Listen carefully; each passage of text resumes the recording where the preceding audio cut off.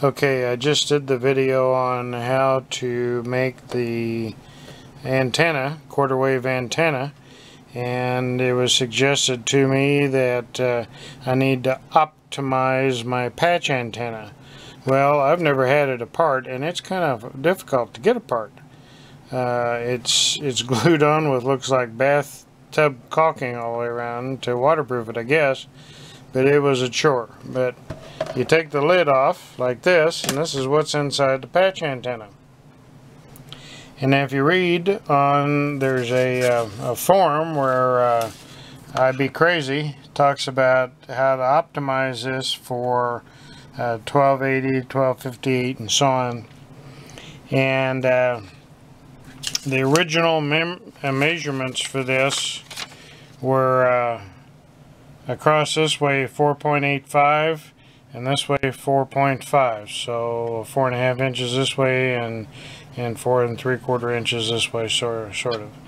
And what they suggest is that you take it down to 4.25 inches, so you cut off about a 1/4 inch off of each side, and I've got that marked right here.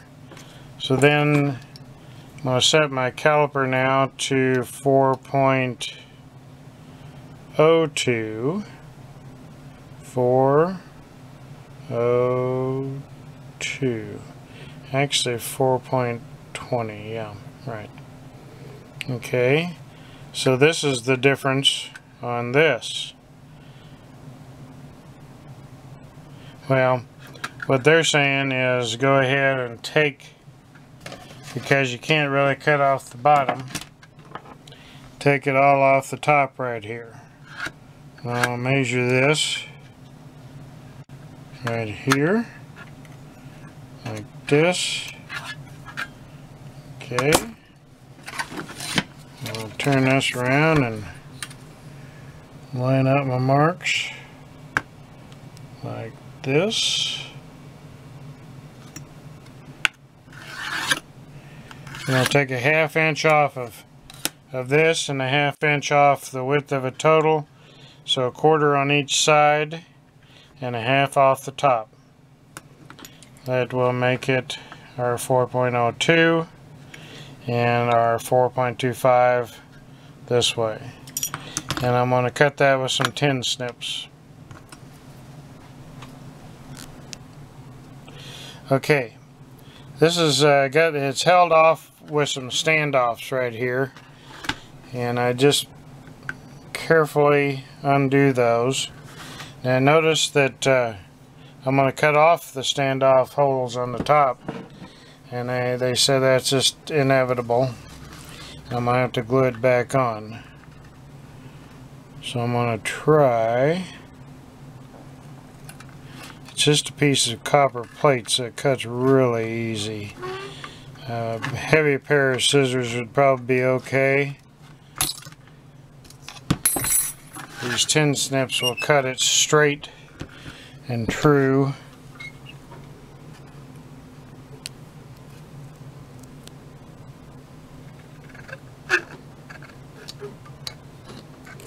If you're not in the mood for doing this, Ready Made RC will make you one like this. They just take their normal patch antenna and optimize it. They take it apart, do this same thing. But if you've already got one,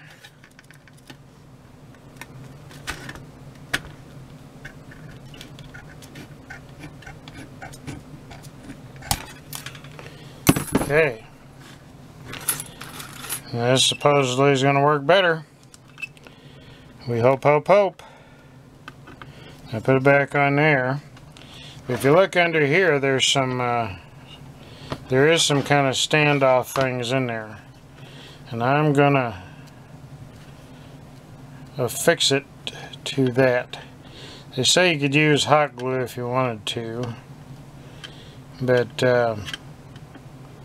I'm gonna use goop because I have it.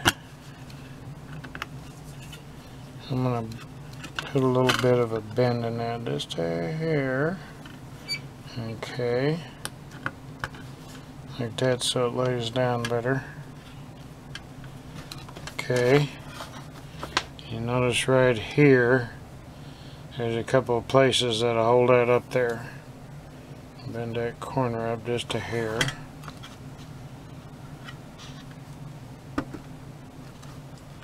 Supposed to be as flat as you can. Now, we talked about in the other video about the plus and minus. The minus side of the quarter wave antenna goes down and the plus side goes up. The center section of the coax goes up, the insulation goes down. Well, this is the same thing. Here's the insulation. They've twisted the insulation wire, soldered it to this is the ground plane right here. And then the center section comes out and is soldered right there. So this represents the ground, this represents the sky, I guess. But the top part of the antenna is attracted to this, the bottom part of the antenna is attracted to this. And they say to put it on about a 25 to 30 degree angle to the ground. Some people put it about a foot or two above the ground. Mine's usually about 3 feet or so on my base station. So now what I'm going to do is I'm going to get my goop ready and stick that down, and then we'll see what happens from there. Okay, I took a little bit of goop right here and put it on my popsicle stick, and I put some down in here and down in here. I'm going to try to minimize my exposure to this because I'm allergic to goop. Okay. So I'm going to put this, it's already choking me up. I'm going to put that on there like that. And see how I'm giving it a little bit of, I think I got a little too much, believe that or not.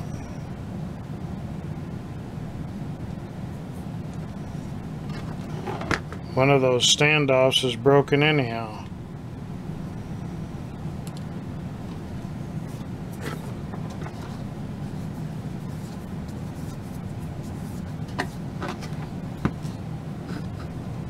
It's already starting to stick. Right there.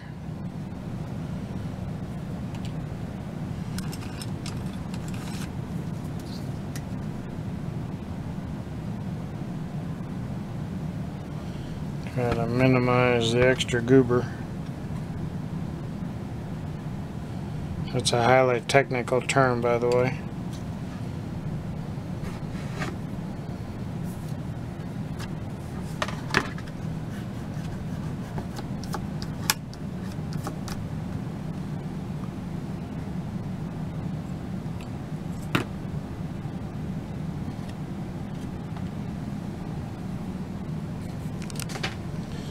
Okay,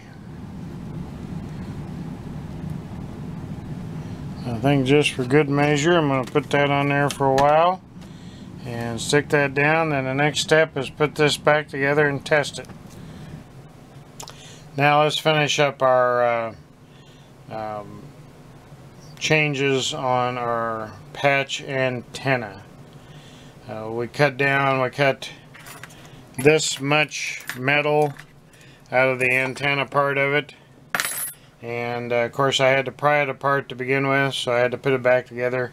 I used basically the same thing they did. I used a silicone bathroom caulk around here, and then I clamped it a little bit. I don't think it even would need to be clamped because these little holes, these little things kind of index in. Problem is I put enough stuff on there you never get it apart now. Okay, so now we're back together.